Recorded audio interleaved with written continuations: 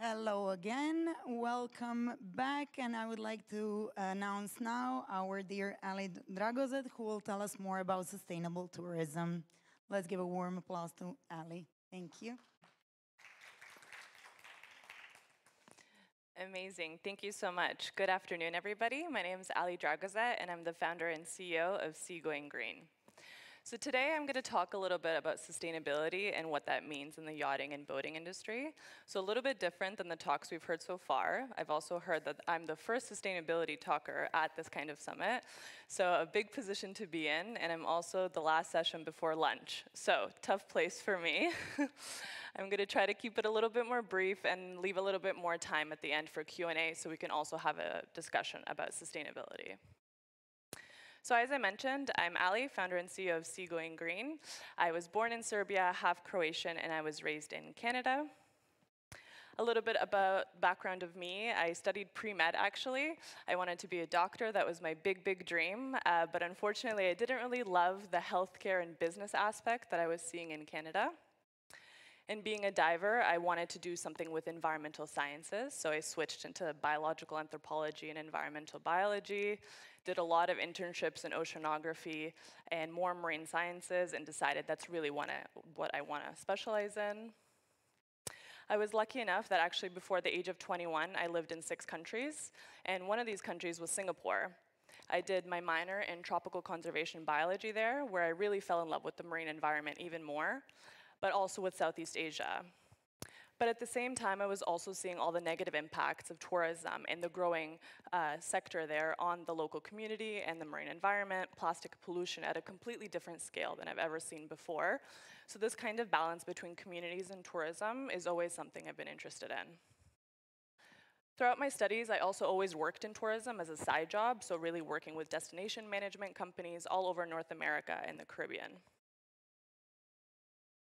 I took this one step further to really specialize in marine biology in Amsterdam in the Netherlands, which is where I'm based right now.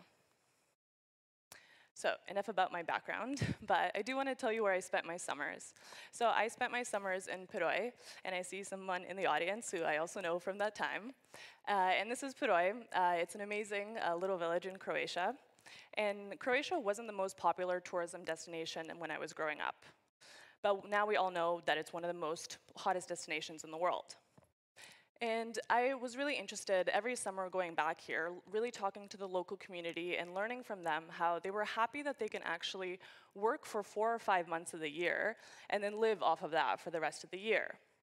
But at the same time, they were talking about negative things like, hey, we have to clean up after the tourists. Us as divers and snorkelers were also seeing the water quality going down. There was less fish. So again, there was this push and pull between community and tourism. So now I want you to imagine diving in the Great Barrier Reef. Hopefully this video works. Yes. So as a marine biologist, this is the kind of reef I always want to see. It's nice, healthy, and happy. But unfortunately, this is more and more of what we're actually seeing. And these kinds of changes now can really happen in a matter of months and not decades like before. And we're actually set to lose around 75% of the world's coral reefs by 2050. And more recent research is showing that this number is actually closer to 90%. And as the reefs are dying, the tourism industry is only growing. We're actually set to reach 1.8 billion international tourism arrivals by 2030. And I think that we're going to reach this number much, much sooner with the revenge tourism trend that we're actually seeing post-COVID. So why is this happening? I mean, ocean degradation is a huge, multifaceted, super complex issue. But I just wanted to highlight a couple of things here today. So anthropogenic effects. This is basically how human impact and human activity is actually affecting the oceans. So we can talk about unregulated and exponential tourism growth. I don't know if you're aware, but all of those beach views, those ocean views that we have kind of come with a price. You have to think about these hotels being built on beaches. Usually mangroves are getting ripped up, and then they put the hotels straight on the beaches, which then leads to shore erosion, which then leads to coral bleaching and ocean acidification. So it kind of is this unfortunate domino effect that's happening. So how does boating and yachting actually fit into this? I don't think I want to tell this audience why we love boating. It's why we're all here today, myself included. But I didn't want to kind of highlight these 4 big issues that we're seeing, the negative impacts from the boating and maritime leisure industry. So I'm going to dive a little bit deeper into pollution, degradation and habitat loss, disruption of biodiversity, and climate change. So when we're talking about pollution, more specifically liquid pollution, we're really talking all about the fuel and oil leaks and spills that you can have from your vessels, as well as the negative discharge of gray and black water, which is leading to eutrophication of our waters, as well as runoff of toxic products such as anti-fouling paints and sunscreens. In terms of solid pollutions, this is all about marine litter, plastic pollution, and other pollution such as noise pollution that we don't talk about enough. On the topic of plastic pollution, cigarette butts are actually the single greatest source of ocean trash. And a lot of people don't know that there actually are plastics in these cigarette butts. And 1 cigarette butt can contaminate over 7 liters of water in under an hour. And in a study, it was shown that 50% of the animals that were exposed to this water actually fell ill. Now you can imagine what this water is actually doing to our human health and other marine life that's coming into contact with this. Moving on to disruption of biodiversity. So here we're seeing changes in behavioral patterns in the food chain through animal feeding, pollution, and increased boating activities, as well as the depletion of fish stocks through recreational fishing that isn't getting managed properly. We're also going 1 step further where we're actually completely changing how marine life actually interacts in the natural marine environment. So I'm sure everyone's seen this very famous photo of the seahorse. Of course, the seahorse didn't grow up always being on this Q-tip, right? I think we can all agree on that. It used to be on like just a random piece of seagrass floating around, and then it went onto the plastic bag, and then of course the famous photo of the Q-tip. So we're completely changing how marine life is actually interacting in its own natural habitat with our plastic trash.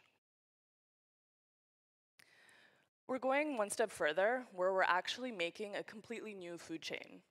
So the plastics that we're consuming are turning into microplastics, which are then going into the food that we eat, and then into us, of course. And now studies are showing that an average human consumes about a credit card's worth of plastic every week. So you can just imagine the kinds of plastics that are entering our bodies, and we don't even know the long-term effects of plastics on human health. But if we can kind of compare it to heavy metals, for example, what happens there is bioaccumulation. Basically, the higher it goes up the food chain, the worse the impacts are. We know it's not a good effect. The studies of plastics on human health are still very much at the beginning phase, so I'm not going to dive too deep into this, but I just wanted to highlight some good studies that have come out so far showing how it actually can alter your liver function, change your insulin resistance. So it's really a big issue that we need to tackle also in this industry. So for degradation and habitat loss, the biggest impacts here are anchoring impacts also, and prop scarring of seagrass beds. So prop scarring happens when you're using your propellers in really shallow waters and actually ripping up the roots from the seagrass. And seagrass is really important for marine biodiversity as it's a really powerful carbon sequesterer, basically taking carbon out of our air, which is what we want to do. And of course, erosion through increased boating activities and boat wakes. So boat wakes are also happening when it's a little bit too close to shore and then doing shore erosion. An interesting fact I found also is that one of the biggest threats to MPAs is actually impacts from anchors from the leisure boating industry. So I think for this industry, it's also really important to know what kind of impact you're having, even in these marine protected areas.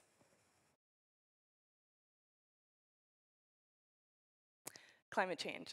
So obviously we're not going to solve climate change today, but I just wanted to highlight a couple of things that's happening in the industry and how we can actually go about this.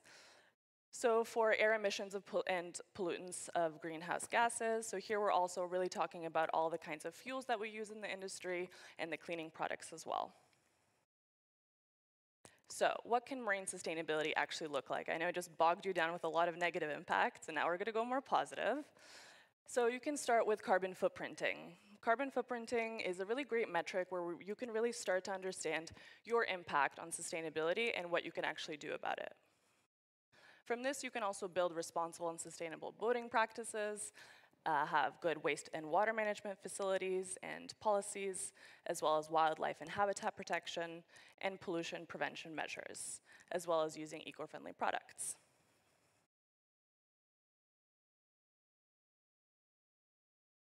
So, how can you actually boat and operate sustainably? So going through those same categories again, I want to give some practical tips. So for the liquids category, in terms of oil and fuel spills, you can really look at spill-proof fueling, which is getting more and more updated in the industry every year. Having regular maintenance, of course, of all your vessels. For sewage black water, of course, having proper discharge of the black water at the appropriate facilities, and if none are available, really discharging them at appropriate distance far away. And if not, seeing if you can actually hold it until you can properly dispose of it. For non-sewage gray water, checking really local marina to learn where you can dispose of gray water. Using water-saving devices, so I have some clients, some of our partners listed up here that I'm happy to talk about a little later on. And of course, using non-toxic cleaners.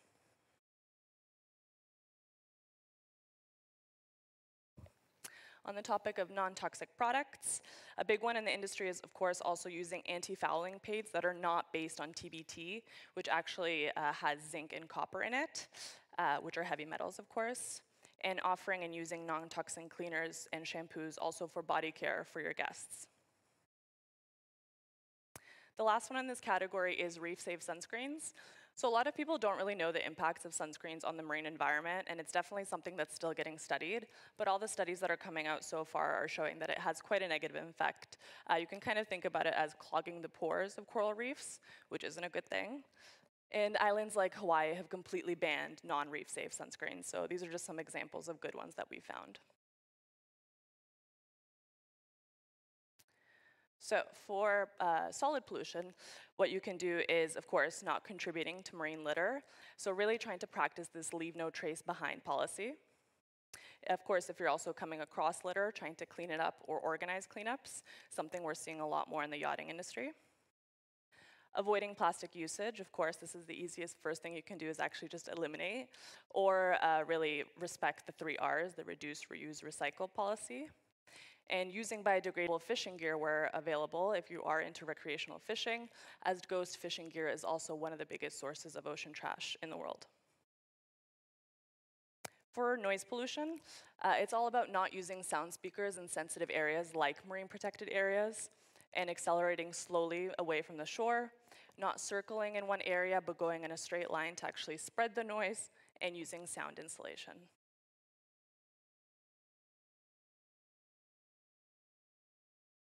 In terms of degradation, it can really be prevented by knowing your erosion impacts.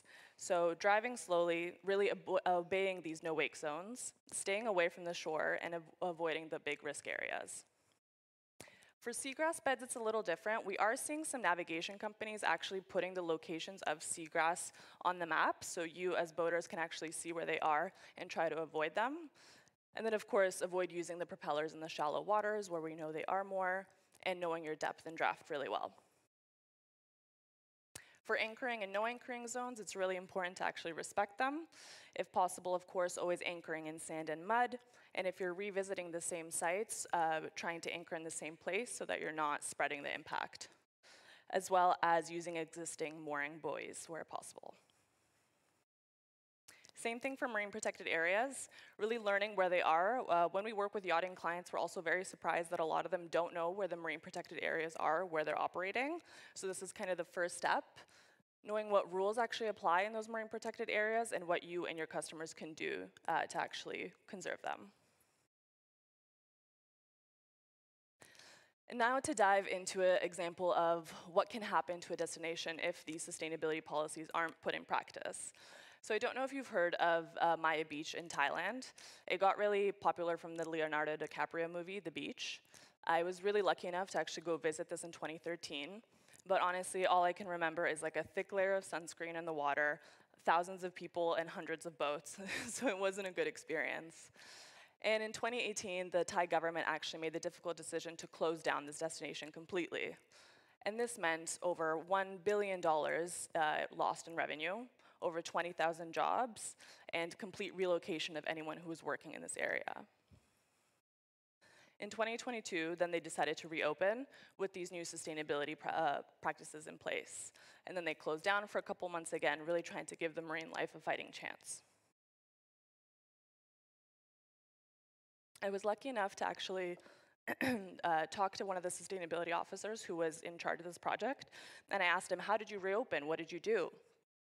And he told me how they actually built a boardwalk on top of the beach so that no one will actually ever be able to walk on Maya Beach ever again. And you can't actually dock over 100 meters from the shore. And that's how they were going to conserve it now.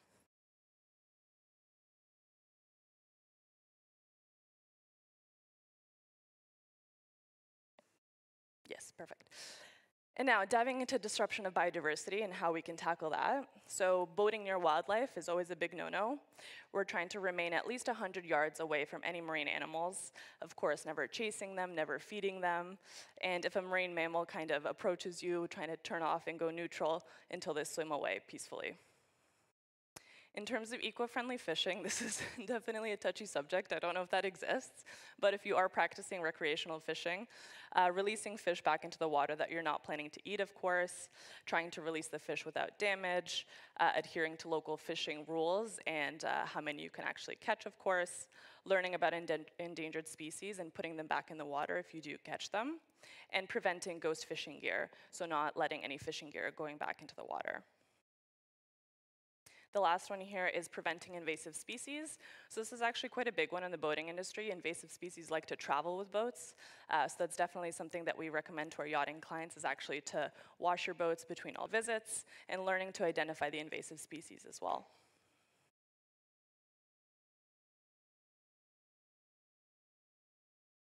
As for climate change, so carbon footprinting, it's a good way, again, as I said, to start really measuring your metrics and knowing what your impact is, and then finding ways to actually strategize to mitigate them. In the short term, the ones that you actually can't reduce, you can't offset. Offsetting is definitely a tricky greenwashing kind of thing in the industry, unfortunately. But it is something we recommend as a very short-term solution for those carbon emissions that you actually can't get rid of. In the short term, at least you can support some good local projects. Here's an example of Seagrass Grow, for example, which is an NGO in Puerto Rico that plants seagrass. So they're a really good carbon footprinting. Also, of course, reducing fuel usage. This is all about using other kinds of renewable energies that you could use, more clean burning fuel, performing regular engine maintenance, reducing the extra weight on board, and using a fuel-efficient engine, which also is a huge money saver. In terms of other kind of energy, also looking at the electricity that your boats are needing, of course, and where you're docking, what kind of energy sources your docks are also using. So now I also wanted to dive into a real-life example. So this is one of our clients that we've been working with for almost 6 years now. It's called Boat Bike Tours. They're a river cruise company in the Netherlands. They're one of the biggest there. And we started by working with them by measuring their carbon footprint and then making strategies for how to reduce it. And we're really proud to say that over these last few years that we've been working together, that they've actually reduced their carbon footprint by 50%, which is amazing for a river cruise. I mean, these are like dirty old big boats, so we're really proud of that. And they're going further by actually also offsetting all the carbon that they can't reduce right now with this amazing NGO called Just Dig It, which is regreening areas in Africa. They're also going one step further where they're not actually just doing these for the boats, but also with office and back of house stuff. So looking at biodegradable, eco-friendly cleaning products, using vegetarian menus for their staff and also for the boats as well. We did an amazing study actually to look at the food sustainability of the boats and if you were to swap meat, for example, with other veggie options, and it was a huge carbon and money-saving tactic. They also joined a big European Commission project, so this is something I also wanted to highlight. With all these big policies being put into place in the EU Green Deal, there's also some amazing funding opportunities for tour operators like yourselves. So they just joined one of these projects, which is called Sustor, which is all about helping tour operators actually adapt sustainability measures into place. And they also are active with the local green certification. think I have my video now. I'm just going to play a quick 1-minute video.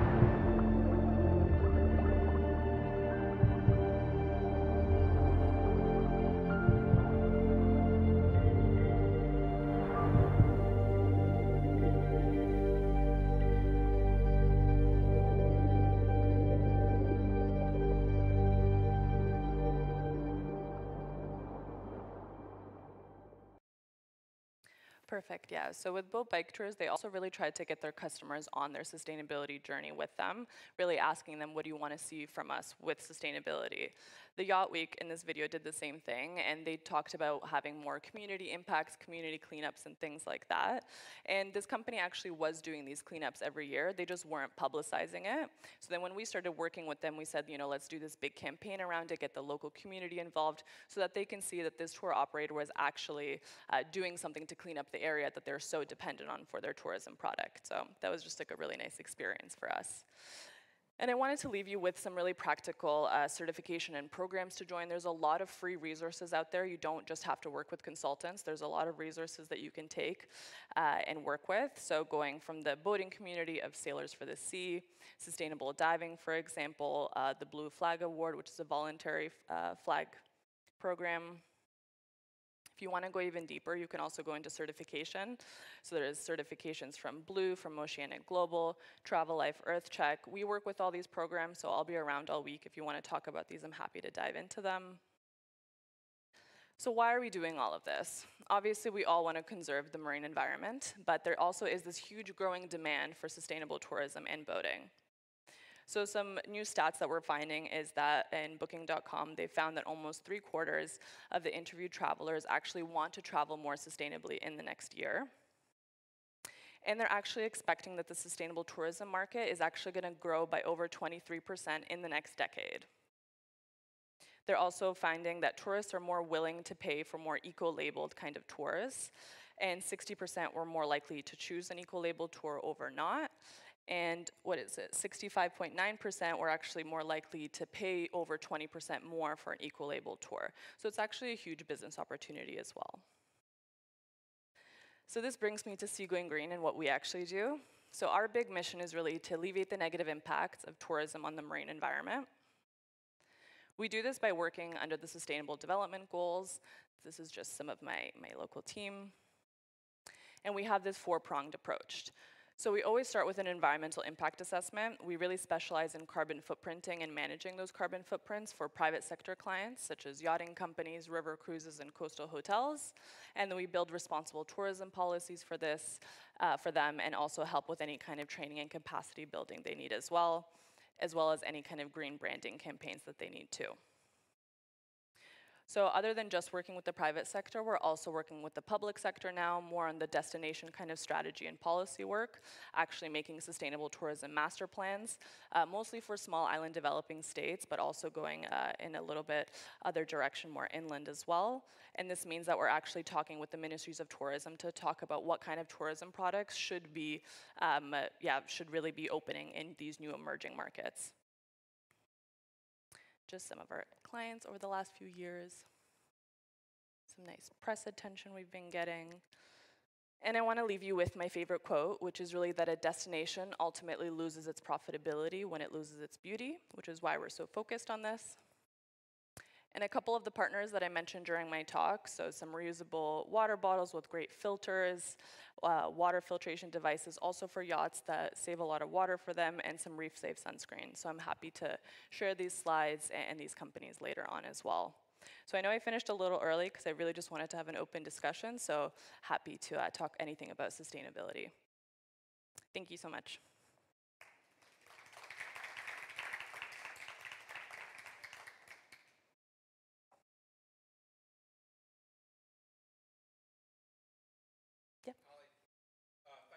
Thank you so much for your talk. Everybody knows this is important. I think everybody here does. But making the first step is always very difficult, no matter who you are. What recommendation do you make? Because the first step should also be very easy. Otherwise, people won't do it. So what advice do you give in terms of making the simple, easy first step? Thank you. Absolutely. Thank you so much for your question. Yeah, we hear this with clients all the time. I mean, we work with yachting companies who are very down the line in their sustainability journey and are doing amazing things, and some who haven't done anything. So we've really seen it all. This is why I put these kinds of really easy resources here as well. There's a lot of online resources where you can kind of learn about these easy things that you can do. And I really tried to like digest the practical step-by-step things you can do for pollution, for example, your fuels, maintenance, easy things like that, which can actually make a huge impact. And also kind of starting a community. I mean, that's what we're seeing also with boat bike tours, for example, in the Netherlands, is that they're kind of starting this huge sustainable river cruise community that came after they started working with us, where they talk with other fleet owners as well and talk about, you know, what kind of engines do you have, and like really learning from each other, kind of like a working group. So I would recommend looking at these online free resources, finding a community that can help you, and then of course, if you need consultants to take you through, there's many that I can recommend other than us as well. I'm here till Friday, so if you have questions, feel free. We can have a coffee later, chat about this, dive into some of this deeper. It's no problem.